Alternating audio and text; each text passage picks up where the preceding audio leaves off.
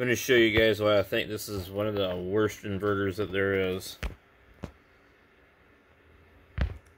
So this is the reliable. They branded it as reliable. The name varies. There's a couple different ones. So on this cheap oscilloscope, this is what our wave looks like. Okay, and it doesn't matter if we flip the cord one way or the other, it still looks crappy. Okay. Then we're going to take this and we're going to plug it in here. We're on this power strip here, which is going over here to our MPP solar.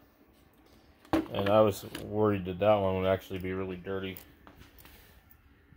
That's a nice clean waveform. Let's go pause the video. We're going to go plug this into the mains. Alright, we've got it plugged in here. And that's our signal on the mains.